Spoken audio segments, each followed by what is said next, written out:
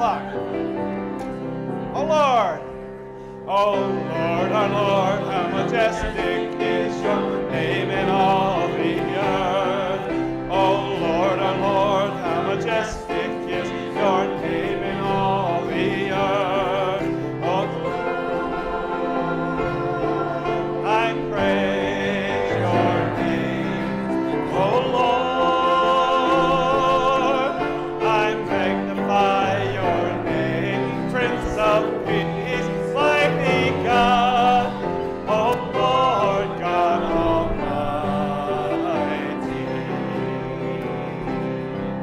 Oh Lord, our Lord, how majestic is your name in all the earth. Oh Lord, our Lord, how majestic is your name in all the earth. Oh Lord, we praise your name. Oh Lord, we magnify your name, Prince of Peace, mighty God. Oh Lord God Almighty. Turn to the person next to you and say, how majestic is his name? And then be seated. So organized. Oh, okay. All right. Keep it simple. You're not supposed to argue.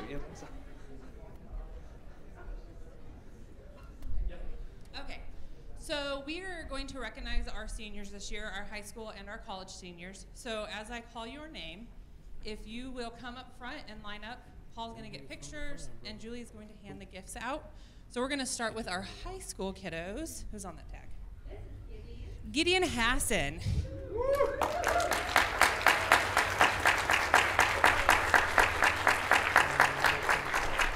Gideon is graduating from the Hassan homeschool program. He is attending Gordon Cooper for carpentry, right? High five. Okay, next up is Allie Mixon. Allie is graduating from McLeod, and she will be attending OSU landscape architecture.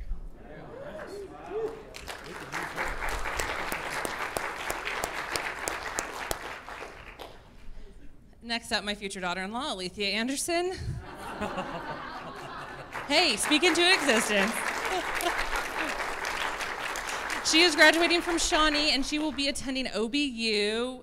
We're not sure what she's going to do for a living. Who knows? It's okay. She'll figure it out.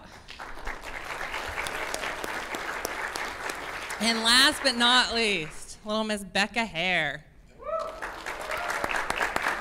She is graduating from the Hare Homeschool Academy. She will also be attending OBU. Do we know what we're going to do when we grow up? She's going to be a nurse. Oh, English, my bad. Same thing. All right, so now we're going to move on to our college, students. And first up is Miss Katie Harmon. Is she here today? I don't think so. Katie's not here? That's okay. Do we know? She did. Next up is Emily Simpson.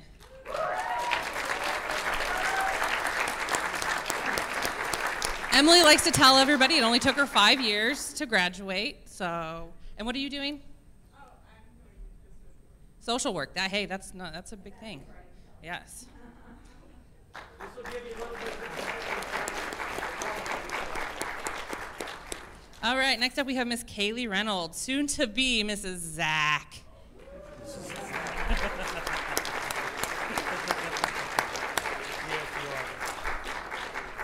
And Kaylee, you're graduating with what degree? Community. I have no idea what that means, but okay. That's what I should have gone to college for. Next up, Tessa Potter? Tessa Potter. Okay, so she's not here this morning because she had a track meet last night and is sleeping. But you can see your picture here in just a minute. Josh Spears. All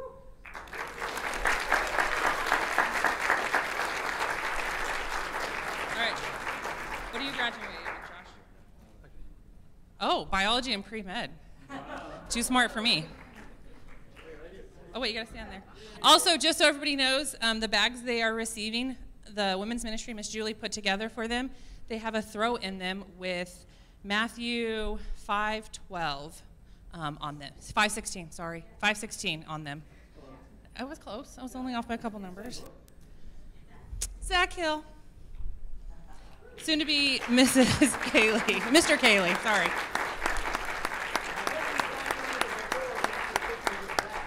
Right? If you don't know, him and Kaylee are getting married in December 19th. They were our college students. We're going to miss them. Oh, and he's graduating with a degree in history. Oh, lovely Miss Gianna Hayes. Yay! She is actually graduating from OU with a degree in mass communications. Still, there you go, journalism. And she's married to Andy. Yes, she just got a job in journalism as well. What does that say, Alyssa? Alyssa Rogers.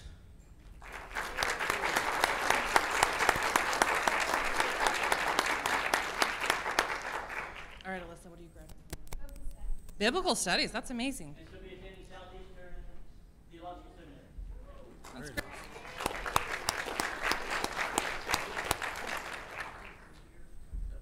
Joshua White. Yeah, Josh and Mallory, they are not here. They have been isolating themselves due to COVID all semester. Bless their hearts. They still stay in touch, and we go by and see them. And so they've been a big part of our program for a long time. So if you got one of these lovely bags, our seniors, would you please stand so you can be recognized one last time? Congratulations to all of you, and good luck with your future.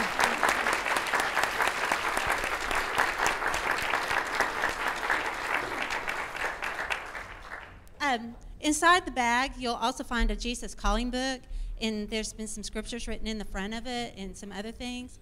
This morning, as we were having service at 8:30, Andy referred to one of them was Matthew 5:16. Let your light shine, and that's what we're relying on. Is that we rely on you to let your light shine, because you're our next generation. You're our next generation for hope. And our hope is in you, in Christ, but in you to fulfill what God's plan is for your life. And we want that so much. And I have your names written down in my book. I'll be praying for you, as well as this church will be praying for you to succeed. Because you've got to have that armor on. You've got to be in the fight. This is a spiritual battle. It's serious. And we're praying for you to fulfill that mission that God has for you. Thank you. Amen.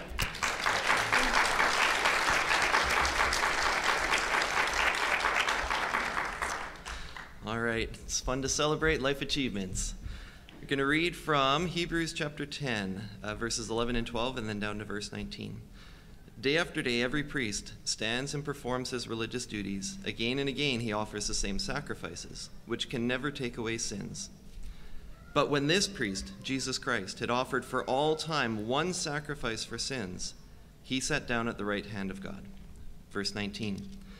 Therefore, brothers, since we have confidence to enter the most holy place by the blood of Jesus, by a new and living way opened for us through the curtain that is his body, and since we have a great priest over the house of God, let us draw near to God with a sincere heart, in full assurance of faith, having our hearts sprinkled to cleanse us from a guilty conscience, and having our bodies washed with pure water.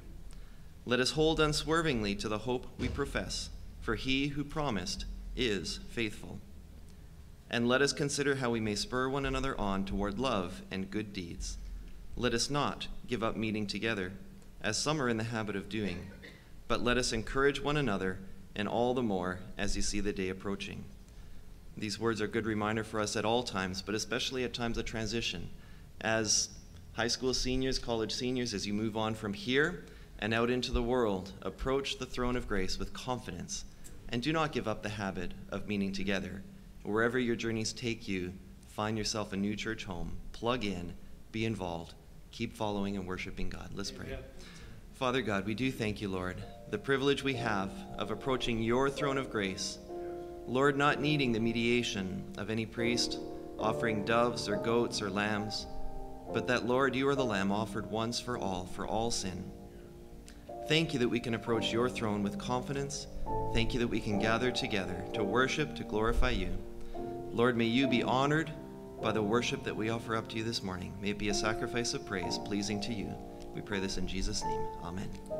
Amen. Thank you, brother. Y'all stand with us. This is many people's favorite hymn. It's certainly one of mine, followed by another of my favorites. It is Well With My Soul. Is anybody going to run the computer there, Pastor?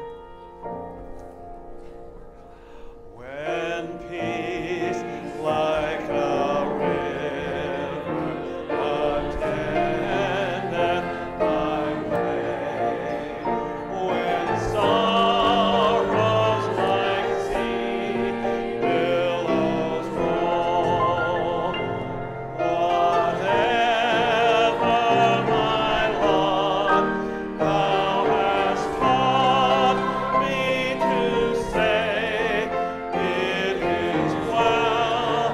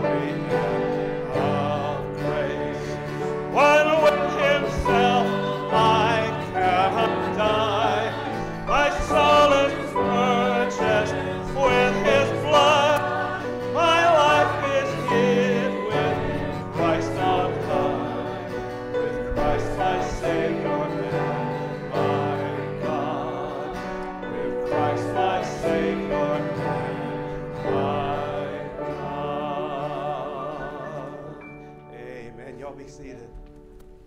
Hey, Brother Randy. Praise the Lord. Amen. Amen. So, sorry, brother. I think I just walked up here out of habit this morning. Sorry. No, I get to share the prayer request this morning. I'm thankful to do that. Andy's been doing such an amazing job of sharing our prayer requests with us. Thank you, Andy. But he's preaching this morning, so he's going to be our first prayer request today. Andy's been doing a great job. Thank you. We need to be aware of who needs prayed for. We get to find that out. We pray, wait for God to answer, and that's what we do here. And thank you guys so much for that. Pray for Andy today. Pray also for that group of seniors. Pray for Andy that he's got a senior for a wife, because that's pretty cool. Man, what a group of young people we just got to look at up here this morning, and their future. And Julie said so much. Man, we need to pray. Can you remember when you were a senior of high school or college or anything? I'm starting to feel what the other part of the senior's about. But man, all the questions, all the thought, all the decisions, and that's just in the world, you know, and the things we got to do around this place. But think about how tough it gets spiritually.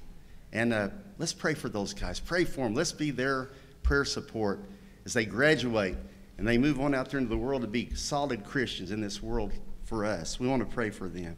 You also please pray for Glenda. Glenda, this Thursday, she's going to have some surgery, and they're going to put a stent in her leg, and we want to pray for her. It's going to be something that she needs, and we want to pray that would go very well for Glenda. And the same day, Buddy McAllister is going to be having that knee operated on, so we sure want to pray for him. Chrissy has an Uncle Stewart, that's up in the hospital in Oklahoma City that had a stroke, and her Uncle Stewart, he's not doing real well. We all need to be praying for her uncle in this time when he's trying to recover from a stroke, and what's next for him. So please help their family pray.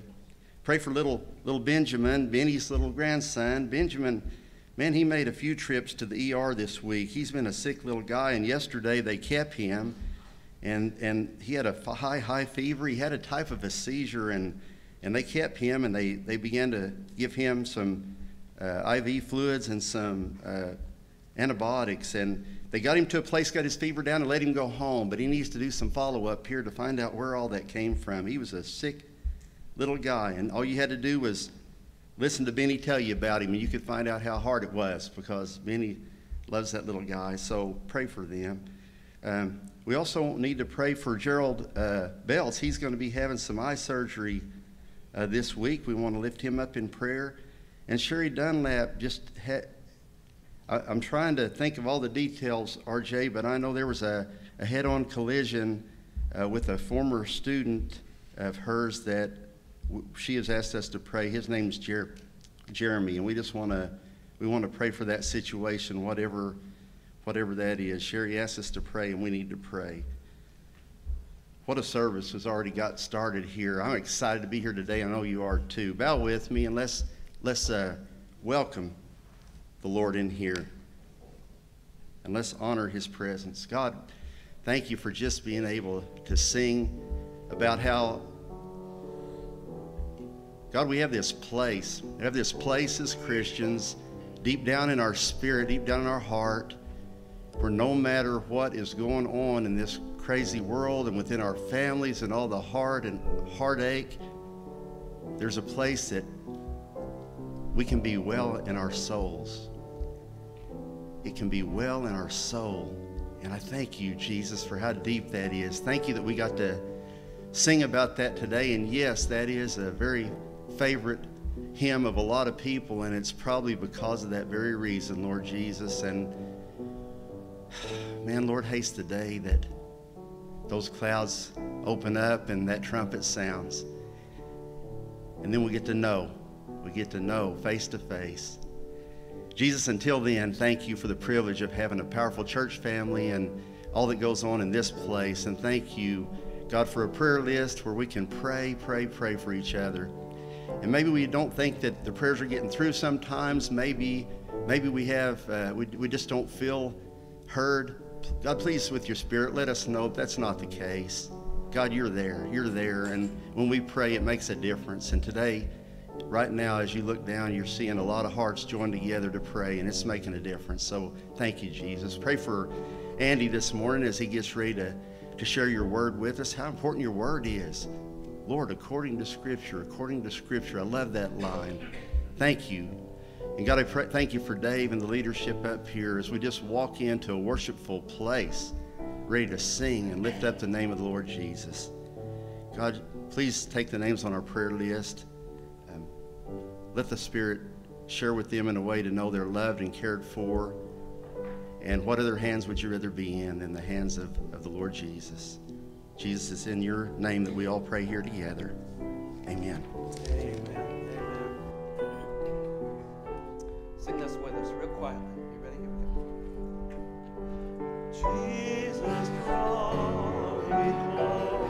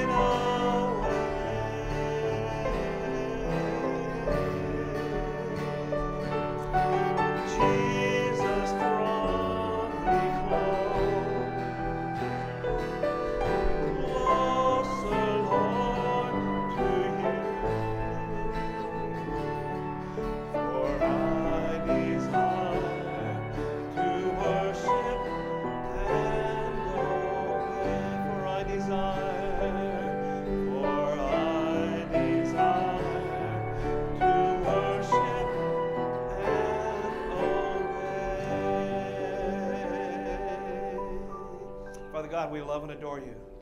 We give you all the praise and all the honor and all the glory this morning. I'll just lift up my sister Paula to you and Sister Ruth as they come to bring their gift of music to you, Lord.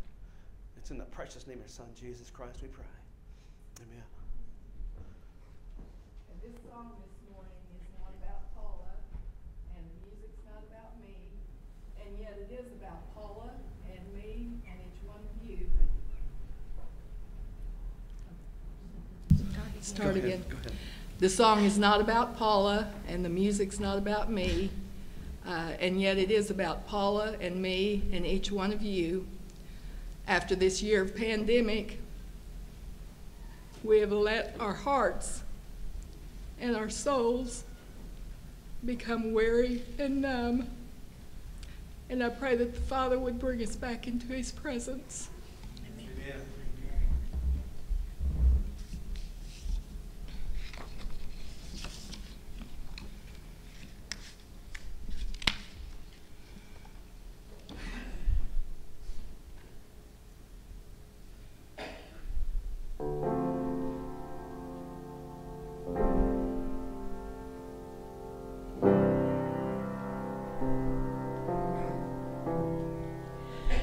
Caught up in your presence, I just want to sit here at your feet. I'm caught up in this holy moment. I never want to leave. Oh, I'm not here for blessings. Jesus, you don't owe me anything.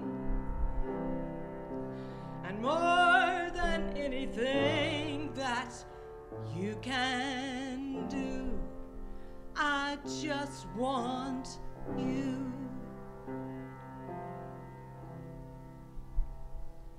I'm sorry when I've just gone through the motions. I'm sorry when I just sang another song. Take me back to where we started. I open up my heart to you.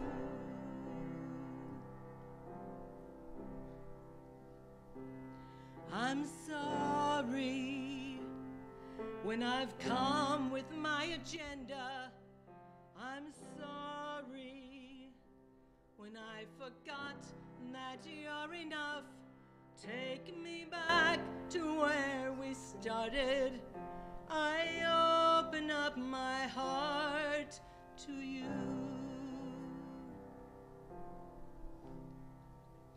I'm caught up in your presence. I just want to sit here at your feet. I'm caught up in this holy moment. I never want to leave. Oh, I'm not here for blessings. Jesus, you don't owe me anything. And more than anything that you can do, I just want you.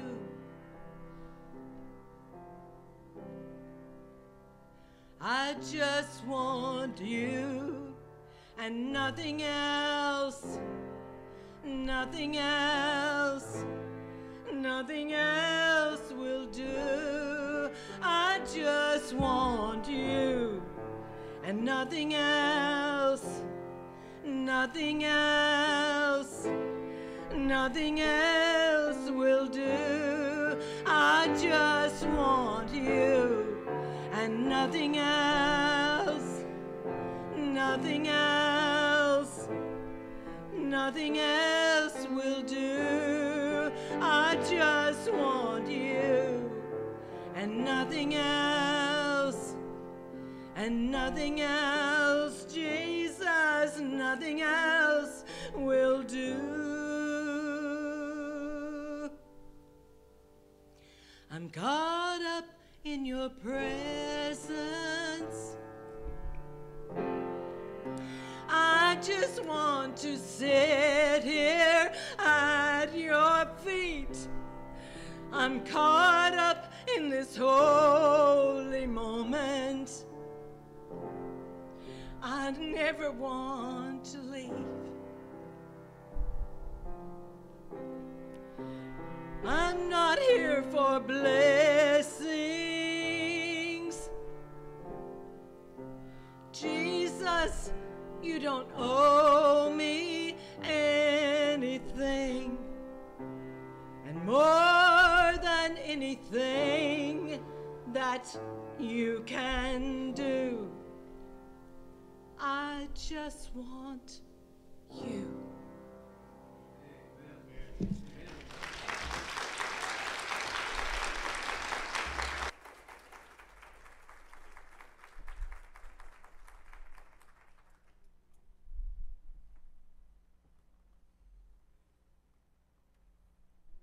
Righty.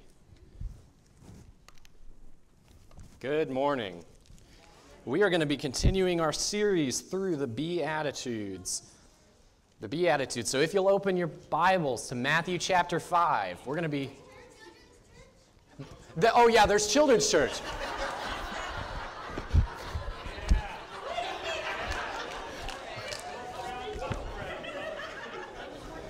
As Children's Church director, you think I would remember that, but there's Children's Church today.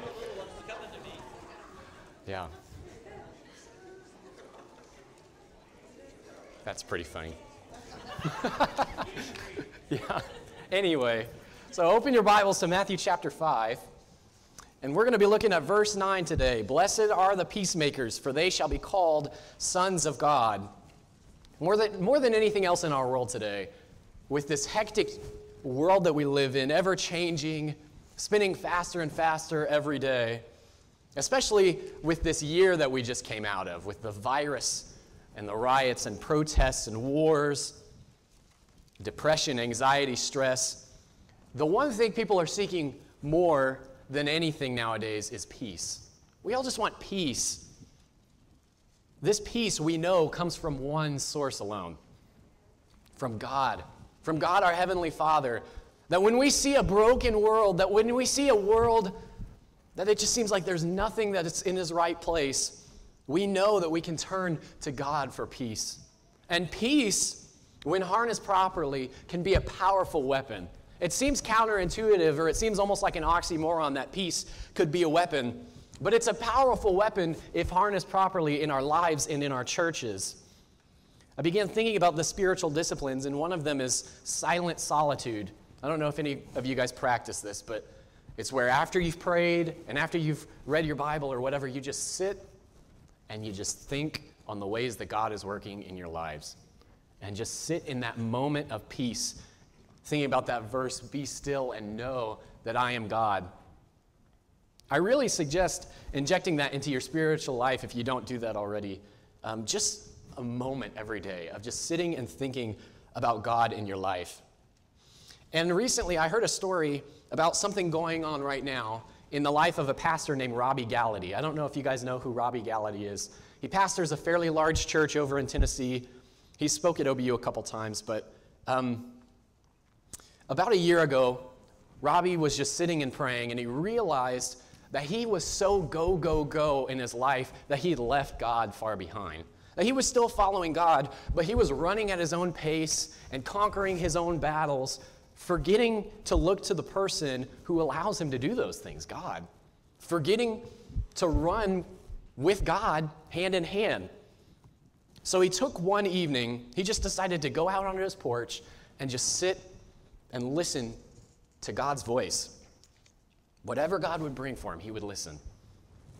And he made this a practice in his prayer time every single day to just sit in silence. This started about a year ago, and today we're seeing the fruits of that practice in his life. The Lord began blessing his ministry more than ever before. And he has a fairly large church, I'm not going to lie, but the Lord has started blessing his ministry more than ever before.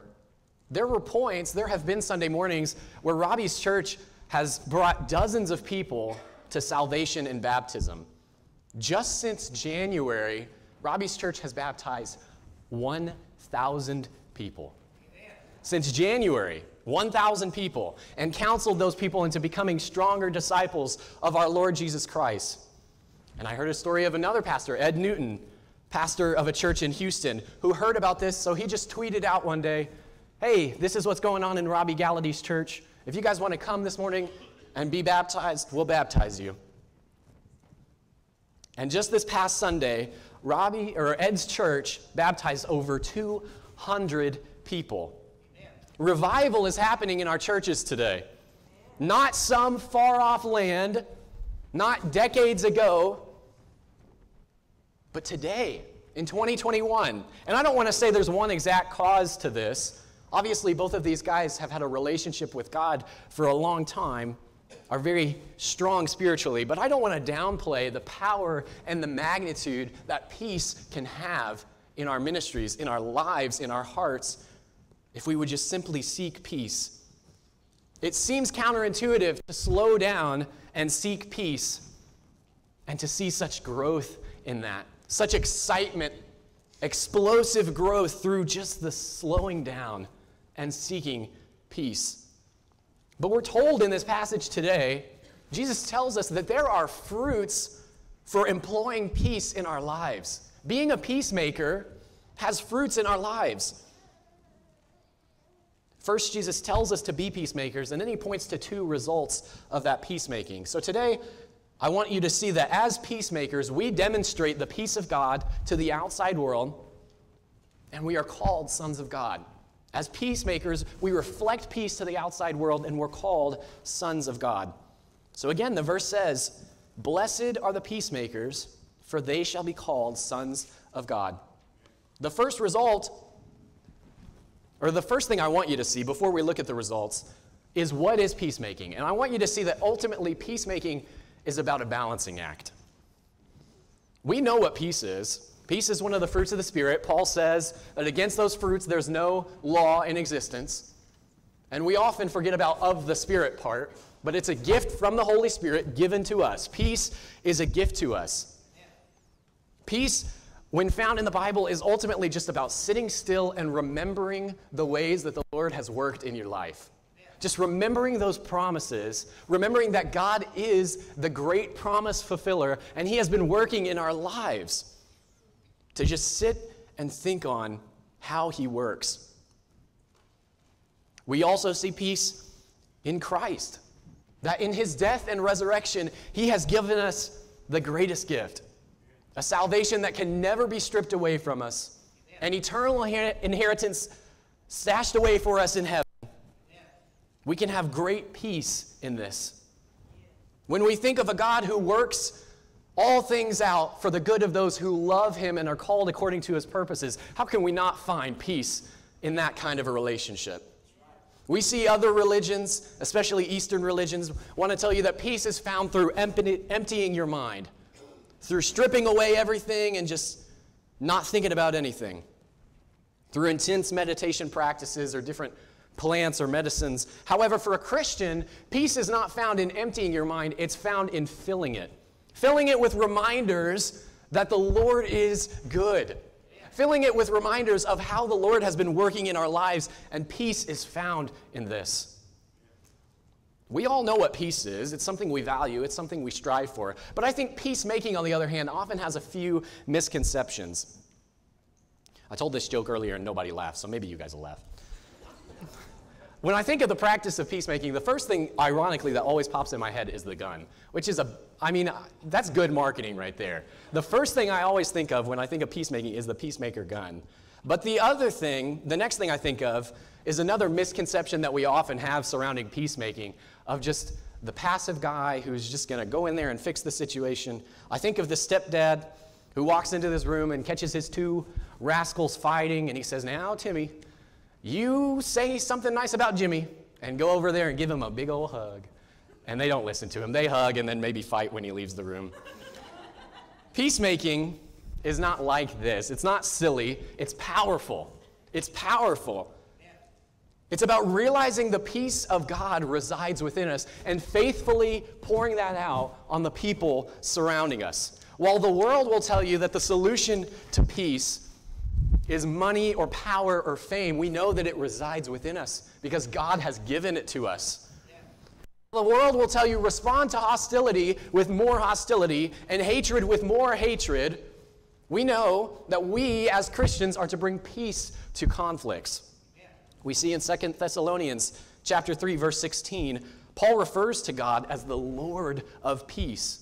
God Himself ultimately is the one who authors and perfects peace within us. And we should respond to that peace by pouring it out onto the people around us. And we see later in Romans 12:18, Paul says, "If possible, so far as it depends on you, be at peace with all men." And in the next verse, 12:19, Paul contrasts peace with wrath and vengeance, reminding us that wrath and vengeance are the tools of God and God alone, and we are not God. We see in Psalm 34:14, David says, "Depart from evil and do good. Seek peace and pursue it." We should be peacemakers, bestowing peace on everyone around us. Vengeance and wrath are the tools of God, not our tools. Our go-to should be peace. Because vengeance and wrath are fires. And playing with fire is dangerous. We should leave that stuff to God, who knows how to handle those tools perfectly. We don't, so we should rely on peace. However, I want to make it clear what peacemaking is not. There's two ends of the spectrum, and in the middle we find peacemaking. One end of the spectrum is that Christian peacemaker who says, "I'm going to step into every situation with a cry of, 'Hold on, guys, I can handle it. I'm a peacemaker. I've got this.'" And the other end of the spectrum is the, oh, well, I don't know if I should talk to them about that. I'm a peacemaker. I wouldn't want to not make the peace. But we see a perfect balance in the middle. Peacemaking is about finding that balance between correction and comfort, between admonishing and assuring. And we see the perfect example of this in Jesus Christ. In so many situations, he handles it exactly as we think of peacemaking. He's always the perfect peacemaker, but we often think of the ones where he goes to the traditional method. When the Pharisees questioned him, he stood by the truth, but he responded coolly and calmly and told them, no, you're wrong, and you're heretics. But he does so coolly. Or when the Pharisees so often desired to kill Jesus, he would just slip through the crowd, disappearing into thin air. However, Christ is still the perfect peacemaker when he makes peace in ways that we don't expect. When he says to Peter, get behind me, Satan, Christ is still the perfect peacemaker. When he fashions a whip and charges those money changers out of the temple, Christ is still the perfect peacemaker. The cause for unrest in the temple that day was not this crazy guy driving him out with a whip, but it was the years of injustice against the people of God that these money changers were committing. And Christ says, I'll be the peacemaker, I'll set it straight. The cause for unrest, when Jesus says to Peter, get behind me, Satan, is not Jesus calling somebody Satan, but it's Peter who denies that Christ is meant to die. He says, no, Lord, you will never die. And Jesus creates the peace again, setting the record straight. But this is where we have to be cautious. That first picture of peacemaking, the calm, cool, collected, is pretty tame. We can go safely with that. Sometimes when we get into the second half of peacemaking, the setting the record straight, is where we're really playing with something that we got to be cautious with. I want you to listen to these words on conflict resolution that Paul gives in Galatians chapter 6. He starts in verse 1 and he says, brethren, even if anyone is caught in any trespasses, you who are spiritual, restore such a one in a spirit of gentleness, each one looking to yourself, so that you too will not be tempted. We see in this text two qualifications for the peacemaker, for the resolver of the conflict: gentleness and spirituality. Gentleness and spirituality. That the person going to resolve the conflict should be gentle and in tune with the will of God. We're supposed to approach these conflicts with gentleness first and foremost, sternness coming later.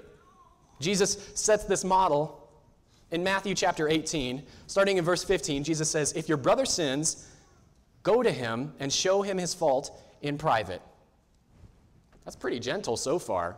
If he listens to you, you have won your brother. But if he does not listen to you, take one or two more with you, so that by the mouths of 2 or 3 witnesses, every fact may be confirmed. Still pretty gentle. If he refuses to listen to them, tell it to the church. If he refuses to listen even to the church, this is where the sternness comes in. Let him be to you as a Gentile and a tax collector. We see the biblical model for peacemaking is this: finding the balance between gentleness and sternness, but in both, approaching this with a place of having God's will in heart. Gentleness, gentleness, gentleness, gentleness, all the way down the line until we come to that moment where we have to be stern. This is the job of a peacemaker. And we see in Galatians chapter 6 two qualifications: gentle and spiritual. So who handles the situation? We're all called to be peacemakers. If there's a situation where only you know about it and you're the only peacemaker present, be the peacemaker. But what if there are multiple candidates for the job? What if there's a couple peacemakers present? Hopefully, if we're dealing with something within the church, there'll be plenty to step up. But who goes and makes the peace? Who makes that first step? The gentle ones, the spiritual ones. We should be leading with gentleness. Is the first person the church member of 40 years because they've been here the longest? Not necessarily. Maybe, maybe not. Is it the elder or the deacon? Maybe, maybe not. Whoever we send, it can be any of these people, or even church members that we wouldn't expect, whoever we send, they have to be going in a in an attitude of gentleness and spirituality. Gentleness and spirituality, with the ability to go to sternness when necessary. As long as whoever we send is gentle, spiritually mature, in tune with the will of God, and ready to take the next step if it comes down to it, we're good. That's how we handle conflict. That's peacemaking. So, church, your role is to not be all gung-ho, I'll tackle the situation, I got it, I'm on it. But you're also not to just sit there twiddling your thumbs either. We're called to find that balance. We're called to find the balance between the gentleness and the sternness, to be advocating for the peace of God in whatever situations are possible. And we see in the text today 2 results of that peacemaking. The first one is that peacemaking bears witness of God to the world. Peacemaking bears witness of God to the world. Blessed are the peacemakers, for they shall be called sons of God. We'll get to the sons of God part soon, but first I just want to tackle, for they will be called. Whatever we do as a church, whatever we think, whatever we say, in whatever attitude we carry ourselves, we're going to be called something. Everyone is watching you. Whether we advocate for God properly or not, we're going to be called something. So the first thing we see is that our peacemaking has an impact on the outside world. Interestingly, when you look at the list of the Beatitudes, there are some that are pretty controversial to the outside world, and there's some that are pretty tame. To the average Joe out there, peacemaking is one of the least controversial ones. No one wants to be mourning or poor in spirit or blessed when they're under persecution. But everyone says, yeah, I want some of that peacemaking. That's just being a good person. Peacemaking is just good. However, so often, what the world is calling us is not sons of God, but probably something that I can't repeat behind the pulpit. Often the exact opposite. When we hear criticisms about the church, we know what they are. We've heard them a million times. We've heard this before. Those people are hypocrites. They're judgmental. They hate me. They'll shove the Bible down your throat. If they were just more peaceable, I would be able to stand them. A lack of peacemaking in the church is one of the first things that an outsider notices. When there's conflict within ourselves, when there's gossip within ourselves, that's the first thing an outsider notices. How shameful it is. How shameful it is that one of the cliches of the church is split over the carpet color. That is a shame and a disgrace to God. This doesn't mean that we compromise on doctrine, that we give up what we believe, and we just change how we do things because the world pressures us to. But when we're peacemakers, truly peacemakers, the outside world will see it. Whether they recognize it or not is a different story. Whether they follow it or not is a different story, but we know that they will see it. So knowing this, peacemaking serves as a great witness to the outside world of who our God is. It stands above the world's way of doing things, about selfishness, about doing whatever it takes to get above in every situation. As peacemakers, we demonstrate God to the outside world. I think of Isaiah 26:3, where he says, "The steadfast of mind you will keep in perfect peace because he trusts you." We stand as ambassadors for God, the Lord of peace, and therefore are called to reflect all of his attributes in our lives, including peacemaking. When we're peacemakers, we're not just benefiting ourselves, we're reaching out to a lost and dying world who has the opportunity to know and come to God through our peacemaking. The best reason to practice peacemaking is this: we bring glory to God the Father. We bring glory to God the Father. That when the outside world is clamoring for an answer to their problems, and they look at you, and you show them nothing but the peace that God can provide, how great of a witness that is to our wonderful God. It reminds me of Jesus later in the Sermon on the Mount. He says in Matthew 5:14, "You are a light to the world. A city set on a hill cannot be hidden, nor does anyone light a lamp and put it under a basket, but on the lampstand, and it gives light to all those who are in the house. Let your light shine before men in such a way that they may see your good works and glorify your Father who is in heaven." The human eye is naturally drawn to light. I read something interesting in researching for this sermon, that we can see a single candle, if it were pitch black in perfect conditions, we can see a single candle 1.5 miles away. 1.5 miles that we can see. If what we emit is light, the outside world will always see it. They may not follow it, they may not recognize it, but they can't help but see light in you. So emit that light. Be the peacemaker. What better reason than to think of an outside world who is facing the wrath of God if they do not come to him, that sees us as judgmental, hypocritical, hateful, hostile? What better reason to reach out to them and be the peacemaker? That we're dealing with a lost and dying world. This is serious. This is life and death we're talking about. Be the peacemaker. Finally, we see peacemaking is intrinsically tied to being a son of God. We know what the world thinks of us. We've talked about that. What matters really is what God thinks of us. And when he sees us as true peacemakers, he calls us his sons and his daughters. The world may call us anything under the sun, but God knows our hearts truly. We have a responsibility to be a peacemaker. We know that we're already a co-heir with Christ, that his blood has saved us. I don't want it to make it sound like any work, including peacemaking, is what saves you. Paul says in Romans 8:17, "And if children, heirs also, heirs of God and fellow heirs with Christ, if indeed we suffer with him, that we may also be glorified with him." So we are already co-heirs. Peacemaking doesn't make you that, but rather, as a son of God, as a daughter of God, as a child of the King, we should have a desire to reach out and be a peacemaker. And the greatest inspiration for us is the cross. That we were God's enemies. That we were the exact opposite of peacemakers. That we rebelled against him every single day, walking further and further into darkness every single day.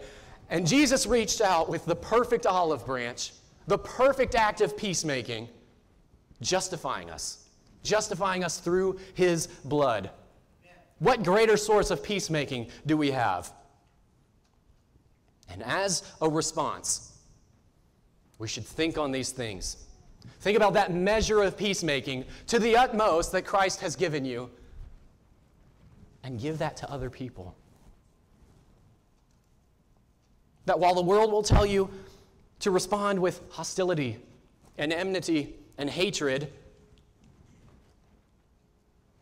as Jesus Christ had the right to with what we've done.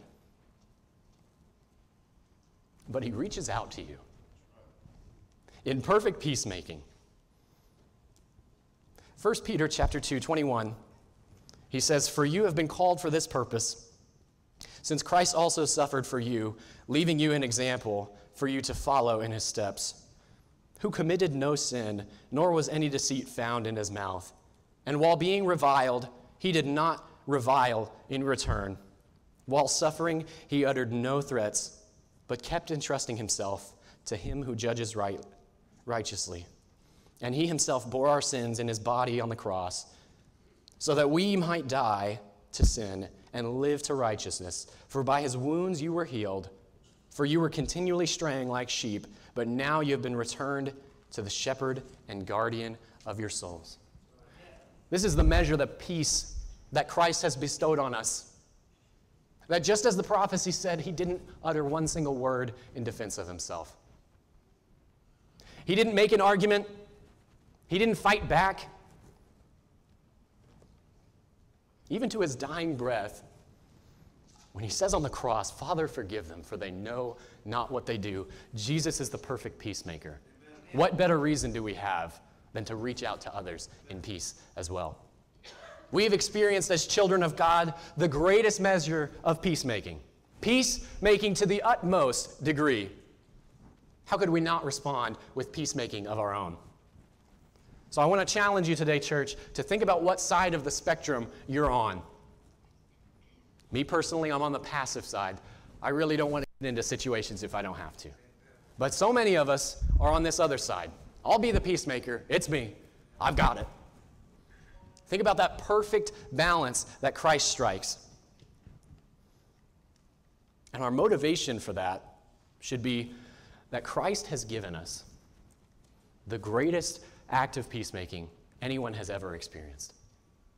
Shedding his own perfect blood, for the scriptures tell us that without the shedding of blood there is no forgiveness of sins, and reaching out to you, an enemy of himself, a child of darkness and wickedness, and bringing you to his house and saying, now you are a child of the King. I want you to think about that gift as we pray. And dear Lord, we know that you have given us everything. That you have given us something greater than we could ever explain or understand. That we're called your children, God, because of that perfect act of peacemaking on the cross. God, I pray that we would be inspired by that this week, that we would do our part to reach out to the people around us and be peacemakers as well, knowing that it brings you such pleasure and glory to see your child acting as you have. God, I pray that you would illuminate our hearts, God, that we would look to you, knowing that we all in one way or another fall on one side of that spectrum. And we thank you for the perfect example of striking the balance in peacemaking.